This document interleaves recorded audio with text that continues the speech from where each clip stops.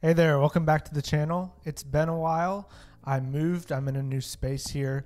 I'll maybe make a video on that in the future, but for the time being, I wanted to talk about the stack that I'm currently using to build side projects, why I'm really enjoying it, and what the purpose of making it was. So without further ado, let's get into it. Okay, so why did I want to build this stack? I think a big part of this stack has to do with using technologies that I'm going to enjoy. I've been wanting to build full stack side projects going back to like 2018 when I took Wes Boss's Node course, and it never quite stuck. And I don't want to blame the technology. Part of it is also just my own discipline and making the time to do these things outside of work. But I think part of it was the fact that the technologies seemed complicated. It seemed like a lot to keep up with. And you get into things like hosting and maintaining a database, keeping dependencies up to date, and all that kind of thing. And it always just felt like a lot to do outside of having a regular 9-to-5 development job. Of those factors, the one that started to bother me the most in recent years was the fact that whenever I tended to build a project, the dependencies were getting out of date really fast. And if I took a break for a while and came back to a project, I would have to spend a ton of time getting the dependencies back up to date, and I wouldn't even get to build anything on the project. This happened to me a lot with my personal website, peterelbaum.com. I created my personal website during the pandemic, and even though it hasn't been that long, Gatsby has already gone through 2 major version updates, and that kind of thing puts me in a weird position where I'll come back to a project, in particular my personal website, and I'll just want to do something small, but everything's out of date. And so it puts me in a strange position where the time I would have spent building new features, I have to then spend updating dependencies, or you stick with old software. Neither of those is great options. And so when I set out to create my own template for side projects, I wanted to ensure that I had the smallest number of dependencies possible. Another thing that was important to me was choosing technology that made it easier to do my job. So first of all, few dependencies, but second of all, when I did choose a dependency, I wanted to make sure it was something that was significantly improving the developer experience. And so at the end of the day, I created a side project template that I'm really happy with. It has 6 regular dependencies and 2 dev dependencies. And I've been using it to build a little side project that I'm going to deploy and send around this holiday season for sharing Christmas wish lists with my family. And I'm really excited about that. It feels great to create something, and it feels even better to know that I can set this project aside for months and there's not going to be that many breaking changes because there's just not that many dependencies that can be updated in the first place. And so all my rationale is out of the way, and I want to take you through what the technologies are that I actually chose for this side project template. All right, we're going to start off talking about the technologies going back to front. So database level all the way up to the front end. And so for the database, I've got to start talking about SQLite. Now, I may end up making a whole other video on SQLite, but it's something I've been sleeping on.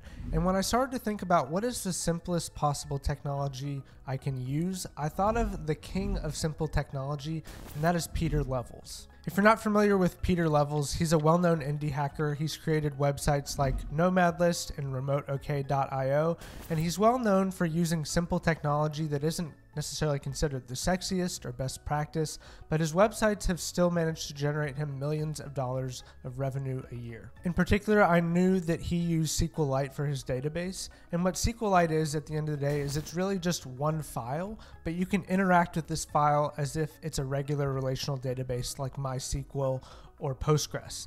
And so for me, I didn't want to deal with having to have a local database and a deployed database and a dev database and a prod database. I really just wanted to start out using one simple file, and if I needed to use a more sophisticated database, to switch to that in the future. And so I picked SQLite, and I have been honestly loving it so far. It's so nice to have a database that's really just a file that you can include in version control, and you can go ahead and deploy along with the rest of your project without having to worry about having your database deployed separately somewhere else, like on AWS. For me, I just push everything to GitHub and it's good to go. Next up the stack is the ORM. That stands for Object Relational Mapper, and that is a way of representing your database data in code. So, for example, your database tables become objects in JavaScript, their columns become properties on those objects, and so on and so forth. So it's basically a way of handling the interaction with your database, writing migrations, writing updates to the database, deploying those.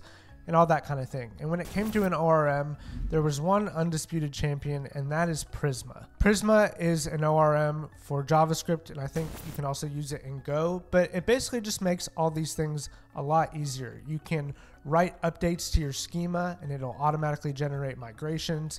You can apply migrations and roll them back.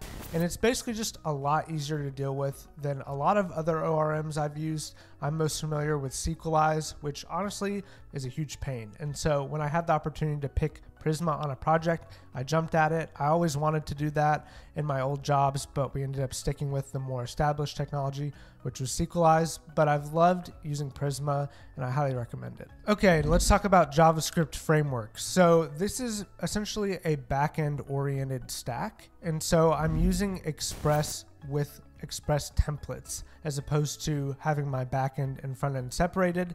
As I mentioned before, I wanted this to be the most simple thing possible. And so for me, the simplest thing was not to have a whole other front end framework and have the backend and front end separated, but just to have everything running as if it's a backend style framework, kind of like a Ruby on Rails, where everything is server-side generated. And so for me, I picked just regular Express. It's tried and true, it's simple, and it does everything that I need it to do. And then for the templates for the front end, I picked EJS. There's a number of templating frameworks that work with Express, but for me, EJS seemed to be the most common. When I took that Wes Boss course I mentioned, he used Pug, but for me, they're all more or less the same. And I've honestly had the hardest time just learning the EJS templating language. That's been the biggest challenge for me so far. Everything else has been really straightforward.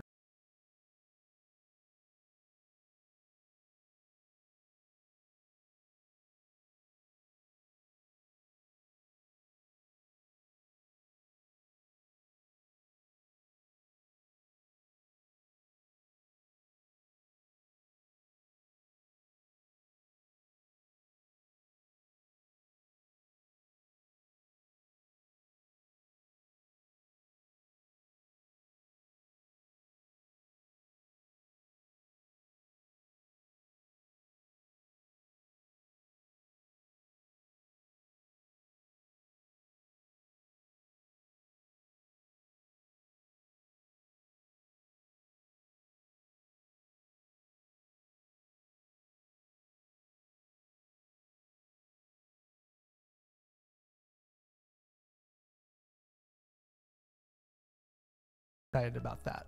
If you're interested in seeing the code for the template, I put the link to the GitHub below, and feel free to check that out and fork it, make your own changes, and let me know your thoughts. Thanks so much for following along. Thanks for being faithful viewers. Thanks for your patience as I moved and got set up in this new space. As I mentioned, I'll address that in the future, but for now, happy coding. Remember, stay hungry, stay curious, and I'll see you in the next one.